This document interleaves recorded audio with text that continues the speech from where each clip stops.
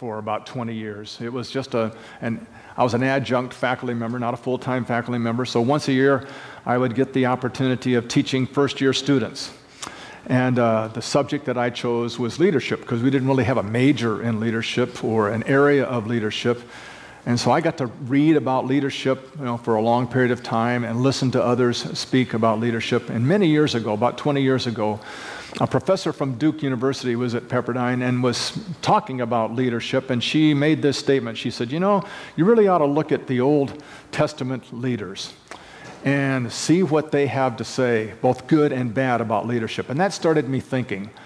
And so I thought, maybe, her name was Elizabeth Ochtemeyer. She's passed on now, but she was a great, great biblical scholar. And so I thought it might be beneficial this morning to look at some good and bad examples about leadership so we can see maybe how we should be better leaders. And thank you for pulling that up this day. Has anyone ever struggled with the behavior of a family member, who is maybe not living as consistently as maybe they should have been living, and then wondering, okay, what do you do about that? Do you confront that family member? Do you talk to them about that, or do you just pray about that? And I'll give some examples from my own life.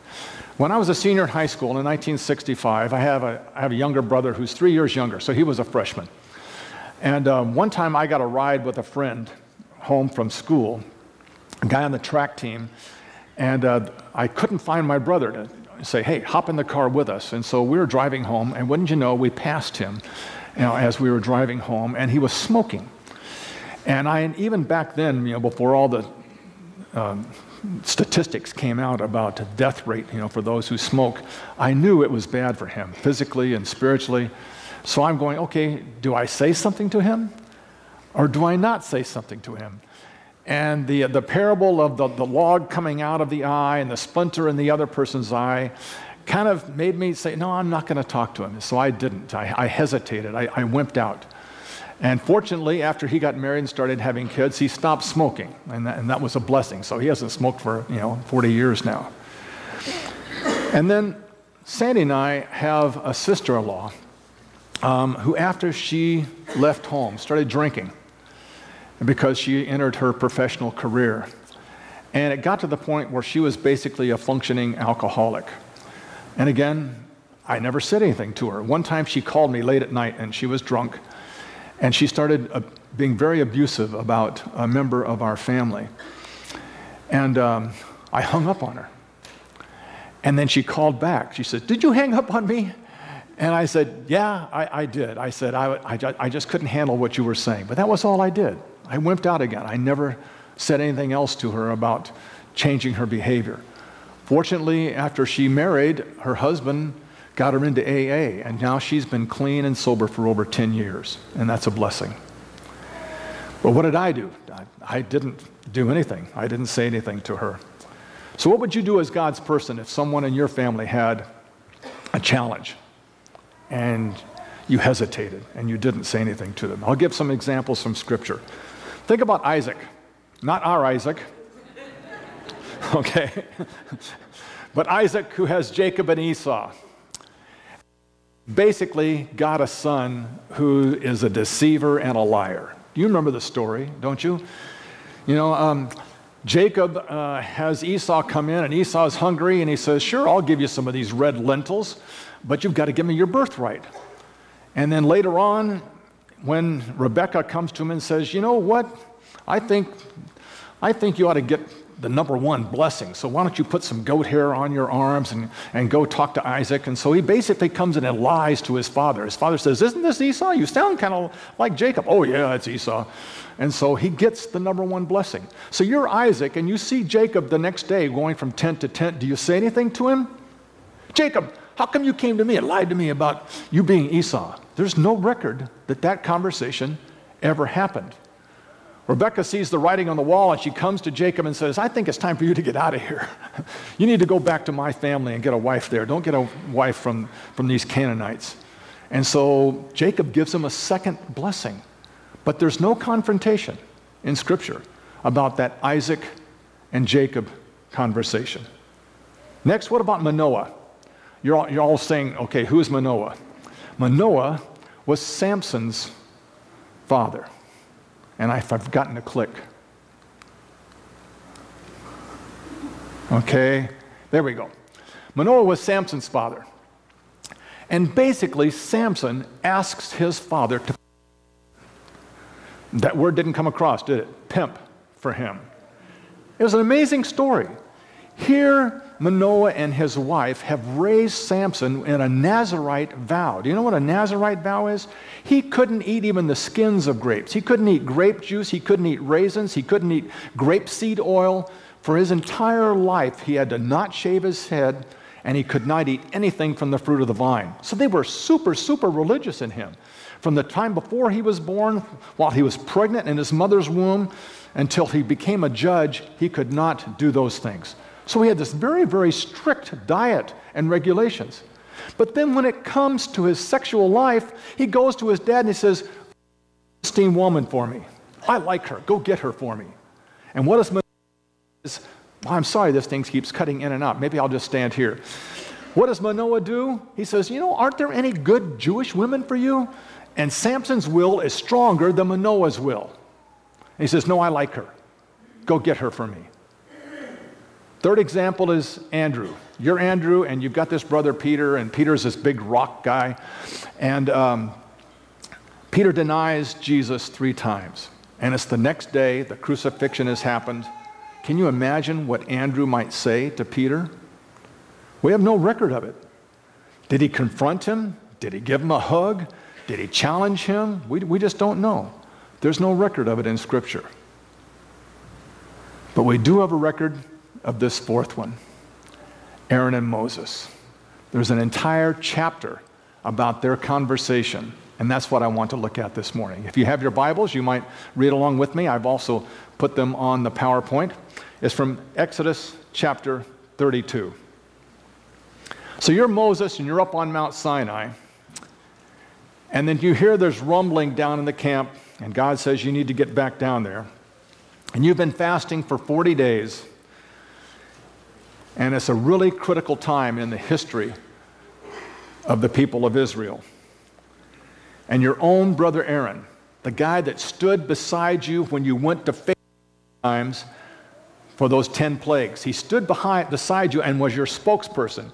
And instead of using his gifts to give glory to God, what does he do? He makes a golden calf. He wimps out. So Aaron is a coward. Let's read this verse together. This is from Exodus 32. When the people saw that Moses was so long in coming down from the mountain, they gathered around Aaron and said, "Come, make us gods who will go before us. As for this fellow Moses who brought us up out of Egypt, we don't know what has happened to him." And am I clicking the right side? There we go. Aaron answered them, "Take off the gold earrings that your wives and your sons and your daughters are wearing and bring them to me." So, Aaron is cowardly. Can you imagine the scene? I'm asking you to imagine a lot today. Can you imagine the scene when these people come to Aaron? Do you think it was a nice, quiet, dignified delegation? You know, one guy from each tribe, and they come up to Aaron and they say, "Oh, please, Aaron, you know, we're so concerned. Where is this Moses gone? Did he run away with Jethro back to Midian? You know, please help us with that." No, it's a raucous thing. "Where's this Moses? He's abandoned us. 40 days. I'm hungry. I'm thirsty." It's a very challenging scene. And Aaron gives in to that, doesn't he? He says, "Okay, give me your gold, take off your earrings, and I'll make something for you." Notice one thing. They say, not your brother Moses. What do they say? "This fellow Moses." It's a contemptuous term. It's a derogatory term. It's a diminishing term. This fellow Moses, not your brother Moses, has run off and left us. We don't know where he is. Can you think of another passage in Scripture where that diminishing term, "this," is used? Adam? Yeah, Adam. I was thinking of a parable where there are 2 brothers. The parable of the prodigal son or the waiting father. When the prodigal son comes back, the elder brother says, "This son of yours who has taken all this money and gone off to waste it on prostitutes and all kinds of riotous living," it's that same word, this. That's what the people are saying to Aaron. This fellow Moses. Not our leader Moses, not our servant Moses, but this fellow Moses. Have you ever behaved cowardly? I know I have. Too often I've had opportunities to share my faith with others, and I haven't done it out of fear or embarrassment or whatever. But Moses, on the other hand, is fearless. And if you could click it again for me. "I have seen these people," the Lord said to Moses. "They are stiff-necked. Now leave me alone so that my anger may burn against them, and then I may destroy them. Then I will make you into a great nation." Click. But Moses sought the favor of the Lord. "Lord," he said, "why should your anger burn against your people whom you brought out of Egypt with great power and a mighty hand? Why should the Egyptians say, 'It was with evil intent that you brought them out, to kill them in the mountains and to wipe them off the face of the earth'? Turn from your fierce anger, relent, and do not bring disaster on your people. Remember your servants, Abraham, Isaac, and Israel, to whom you swore by your own self, 'I will make your descendants as numerous as the stars of the sky, and I will give your descendants all this land I promised them, and it will be their inheritance forever.' Then the Lord relented and did not bring on his people the disaster that he had threatened." Would you have the courage to do that? Would you have the courage to speak back to God? This is one of the few times in Scripture that a human changed God's mind. God was ready to start all over. And Moses says, let's reconsider. You don't want all these other nations to think of you in this way. And he uses several arguments on it. Remember Abraham, Isaac, and Israel. And he talks God down from his anger. I don't know that I would have the courage to do that. Second, Aaron minimized his sin and blamed others. When Moses confronts him in verse 21, Moses says, "What did these people do to you that you led them to such great sin?" "Do not be angry, my Lord," Aaron answered. "You know how prone these people are to evil. They said to me, 'Make us gods who will go before us.' As for this fellow Moses, who brought us up out of Egypt, we don't know what has happened to him. So I told them, 'Whoever has any gold jewelry, take it off,' and they gave it to me, and I threw it into the fire, and out came this calf." Isn't that one of the funniest lines in Scripture? Well, I got all this gold, and I just kind of tossed it into the fire, and lo and behold, it was in the shape of a calf.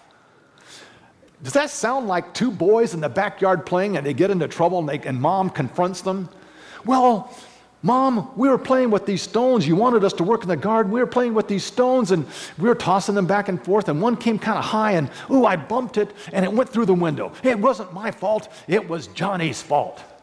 Can you think of your own kids, those of you who have children, and excuses that they might give like that?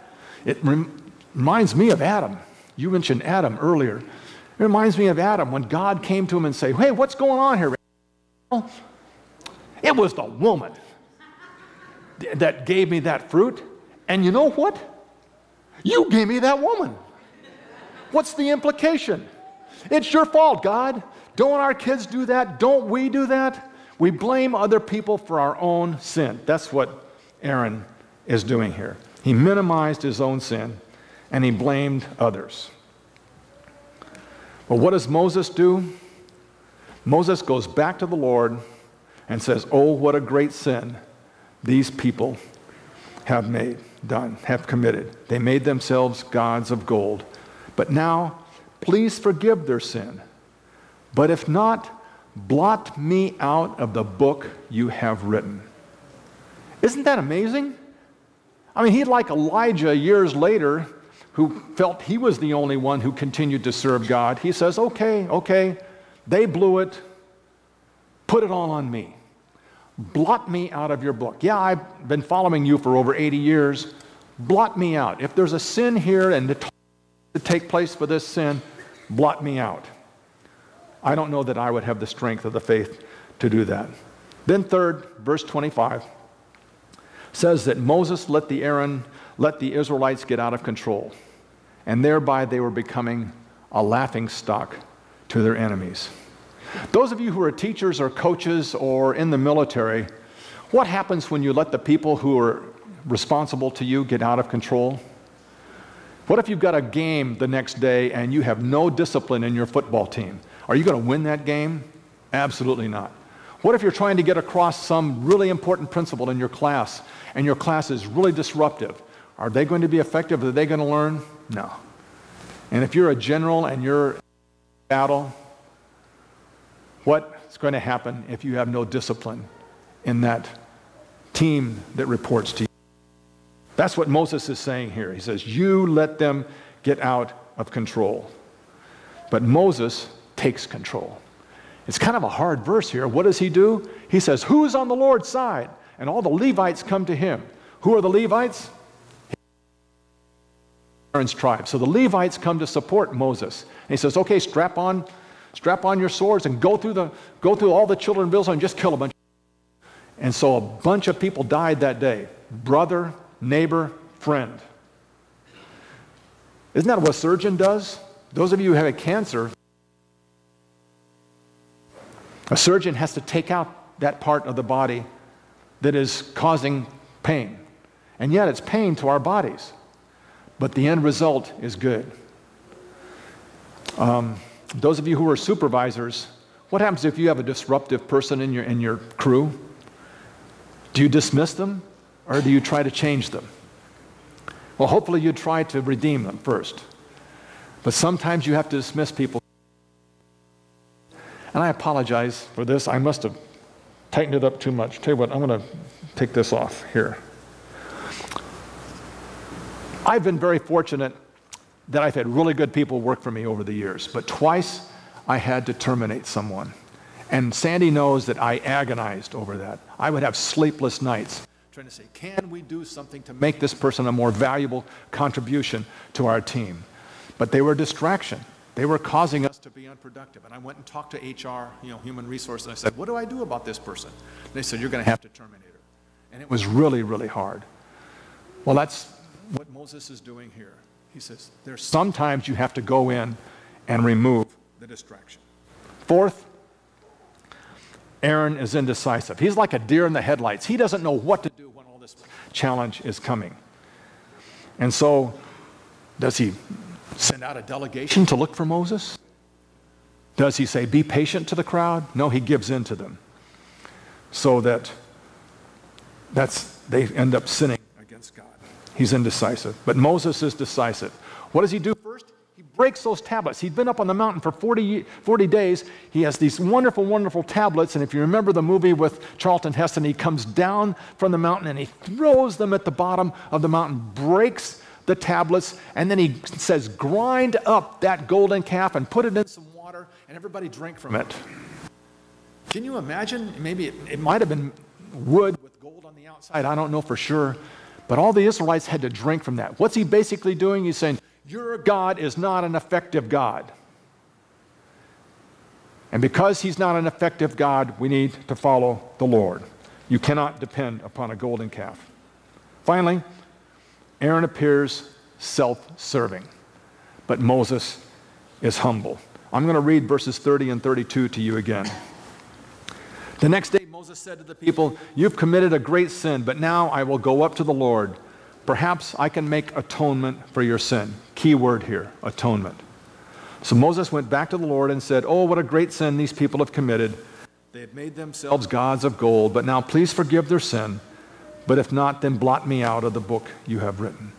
How humble and self-sacrificing is that for Moses to say that? Would you be strong enough to sacrifice yourself for someone else? Jesus says one of the greatest things that can happen is to die for a righteous person, but to die for someone who did not deserve it? My dad did that. He didn't die, but he sacrificed himself for someone else.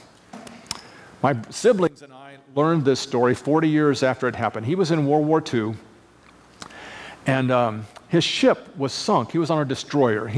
Ship was sunk by a kamikaze. Those of you who are younger may not know what a kamikaze is, but toward the end of the war, the Japanese military loaded up all these planes with extra big bombs and put these young pilots in it. And they said, we can't shoot everybody down, just crash into a ship. And that happened to my dad. He was on a destroyer. And the ship was sunk, and he grabbed his life vest and jumped into the water, as everyone else did. And then he started gathering guys up, and then he noticed that his own lieutenant, the guy that he reported to, didn't get in the water with his life vest. So what does my dad do? He gives up his life vest for this lieutenant. How many hours was it that he had to tread water? 12 hours my dad treaded water in the ocean in the South Pacific until they were picked up. I learned this story from my mom because she said, I got this letter from your dad, and he said, sorry, I can't use my regular stationery. My other stationery got wet. Yeah, you know, there was censorship back then. He couldn't say the SS Little went down to a kamikaze. He said, my other stationery got wet. And then after he was out of the war in 1945, he says that the reason it got wet was our ship went down. Would you be willing to sacrifice your life for the good of others? That's what Moses is doing here. If your entire family or work group made a big mistake of some kind, are you willing to take the blame for them, even if you're not responsible? My friend Don Robertson, who's here today, and I were in business together 35 years ago. We were in a marketing company. And the leader of our company said this, and if you could click it, good and effective leaders pass blame up and pass credit down. That's what Moses is doing here. He passed blame up to himself.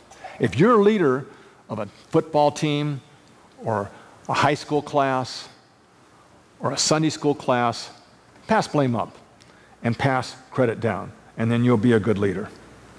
So I've talked about two types of leaders today. One is a self-sacrificing servant leader, and one is a self-serving leader. Which are you?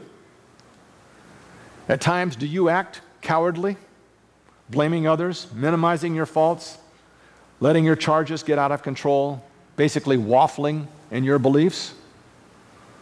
Or are you a decisive leader, taking responsibility for others' mistakes, fearlessly approaching wrong, and doing it in a humble way?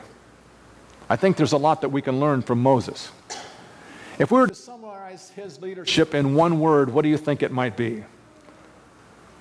I would call it servant leadership, and that's what I taught my kids, my freshman students at Pepperdine. We studied all the different theories of leadership, and we concluded in the last couple of weeks on servant leadership. Because he did not think of himself, he thought of others. He put his ego away and humbly served them. Can you think of another person who is a servant leader?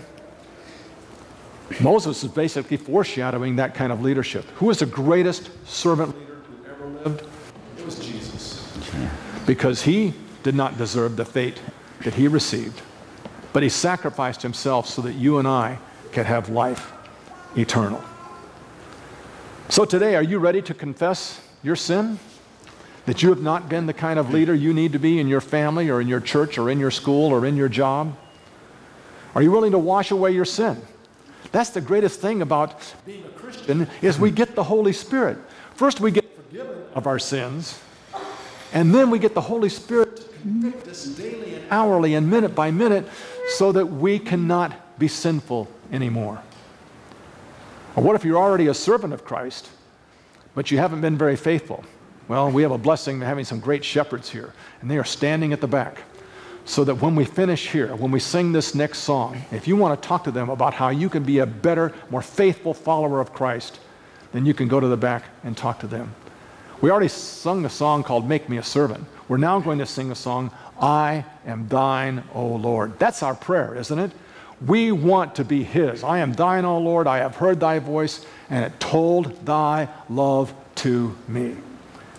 Whatever your need, let's stand together as we sing.